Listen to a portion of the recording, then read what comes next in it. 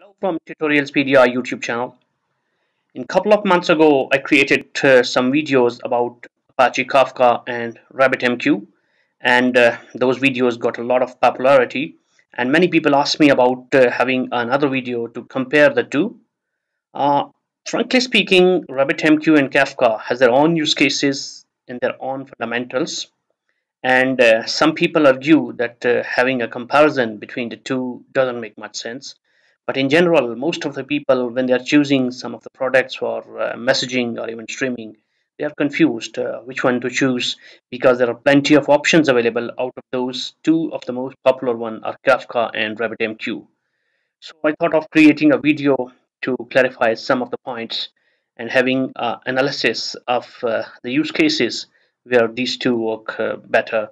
And of course, you have a right to disagree and a right to agree as well, as some of the points that I mentioned are limited. And of course, I cannot create a video with very huge set of comparative options because the two applications are quite handy at their own and they fulfill some of the criteria, some of the requirements for different use cases. And depending on your specific use case, depending on your specific requirements, you might always choose either of the two. But there are some cases where, of course, you will have to choose only one because there are some cases where one particular product out of these fits well.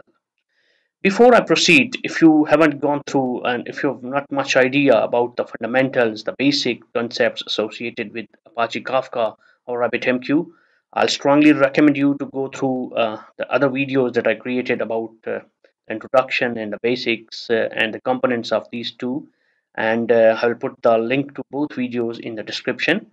So I'll suggest you to go through those videos before you go for a comparative analysis or a comparison uh, in this video. Alright, so now let's proceed with this video.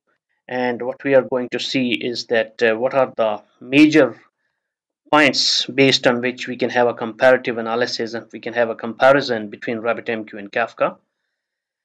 Okay, so the first thing is that RabbitMQ is basically exchange-based messaging and some message broker, while Kafka works with pub/sub mechanism only, and it's essentially a commit log. It's not, it cannot be categorized as a broker. So when we say message broker, RabbitMQ as exchange-based message broker.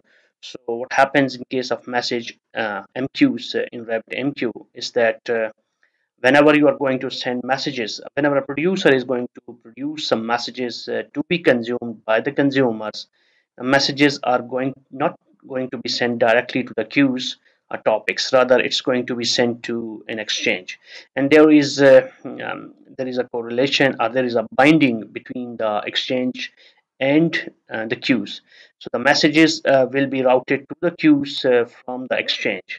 So there are different type of exchanges available in RabbitMQ, like fan out, topic exchange, header exchange, and you can read through about these exchanges, or you can go through about these exchanges in the video where I explained about the basics of RabbitMQ. So depending on the type of exchange, messages are routed based on the regular expression-based pattern, or based on the direct one-to-one correlation between your exchange and the queue, or it can be even a pub/sub essentially. And when we talk about Kafka, in case of Kafka, the messages are being written to the commit log, and then from there, based on the pub/sub mechanism, consumers, any number of consumers, can read from that commit log based on the provided offsets. So, underlying concepts for RabbitMQ and Kafka for relaying or for delivery of messages or for passing the messages from the producer to the consumer is essentially different. The second point based on which we are going to compare RabbitMQ and Kafka is that the use cases for which the two fits vary. Typically, when you need a conventional or a traditional message broker to act as a middleware between your producers and consumers for different use cases, you will go for RabbitMQ. So it will just act as a typical message broker to just loosely couple or uncouple, decouple your producers and your subscribers, and in that way you will have a message broker in between. So producers are producing the messages, sending it to the exchange, and then the bounded queues which are bound to the exchange gets the message, and from there the messages are being pushed towards the consumer. And in case of Kafka, the use case for which it fits is for the high throughput streaming requirements. Or take an example of, let's suppose that you have an IoT type of project where you want real time. You have some sensors which are producing a very huge number of messages continuously, and you want to stream those type of messages, and you want to make it available for the consumers. So for this type of scenarios, Kafka is considered to be a right choice. And generally speaking, although this is again a debatable concept, because both RabbitMQ and Kafka can be tuned for better performance, but in general, talk of the town is that Kafka performs way better when we have to go through a scenario where we have to do such type of high throughput like streaming, IoT, or other type of scenarios where we need high throughput, and where we have a huge, maybe millions of messages, millions of events getting produced, and we want to stream them from the producer to the consumer. So the underlying technology or underlying concepts of Kafka, with partitioning, with clustering, and with different type of other options which are available in Kafka, those make it a better choice in this type of scenario. But in case of a conventional messaging option where you just want some middleware which acts as a smart middleware or a smart broker, you will go for RabbitMQ, because it does fulfill all the requirements of just relaying or just passing the messages as a middleware very conveniently and very efficiently. The third thing we are going to consider here as a comparison between RabbitMQ and Kafka is the way the two applications or the two products work. If we talk about RabbitMQ, in this case, we have smart broker dumb consumer uh, messaging model where we are having a push model.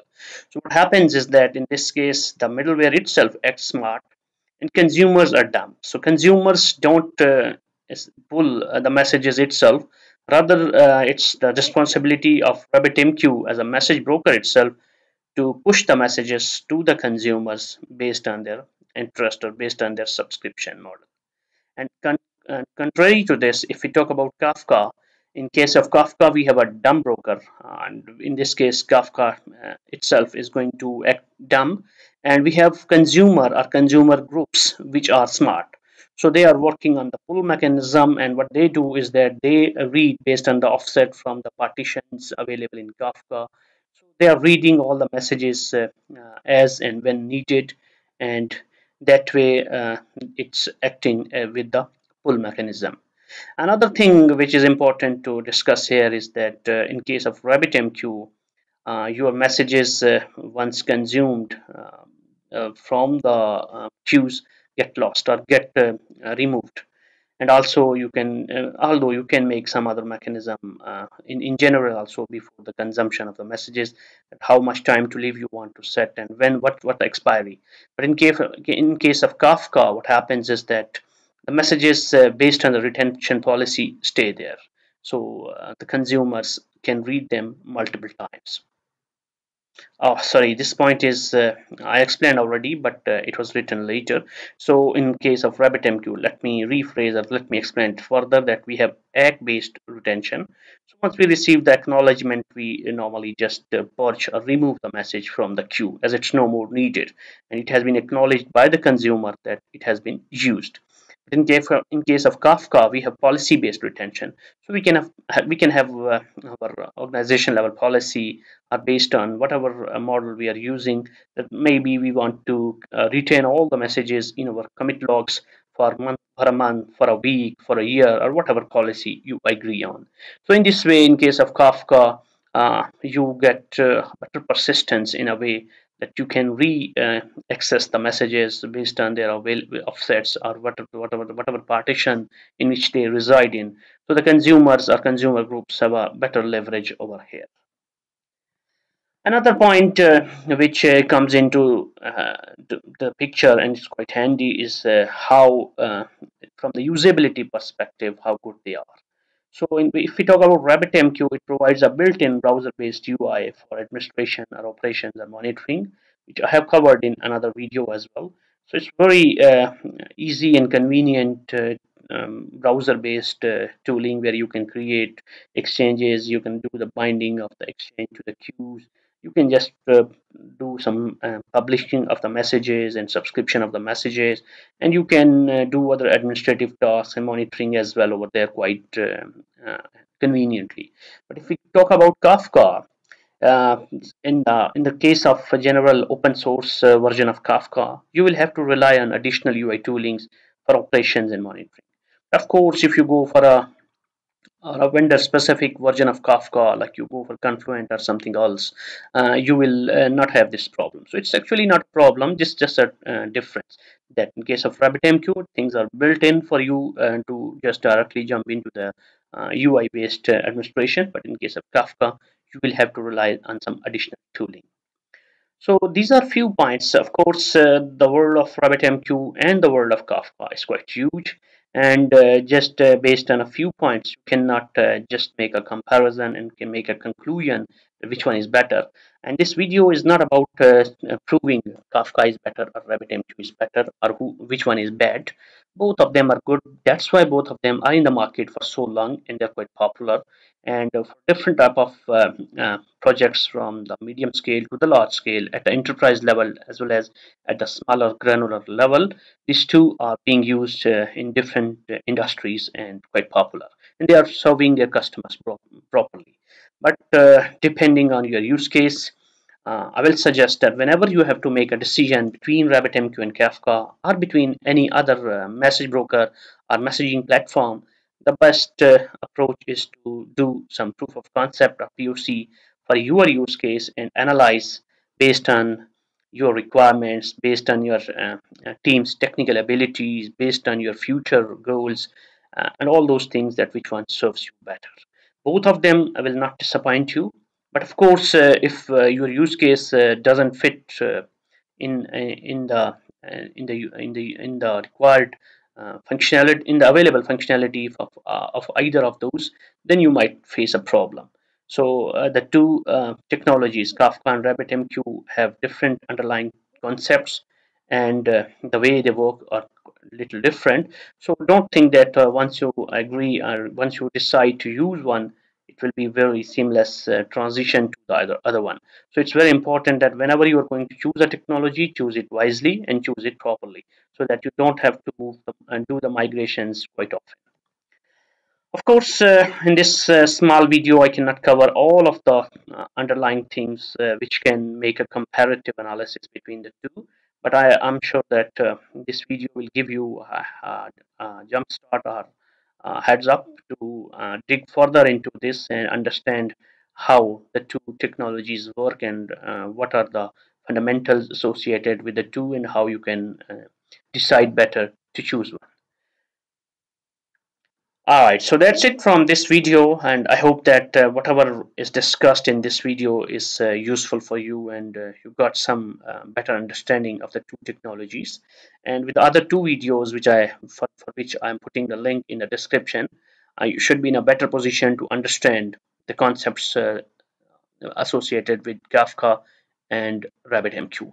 And if you like this video, don't forget to subscribe to the channel, as more is yet to come in this channel. Thank you.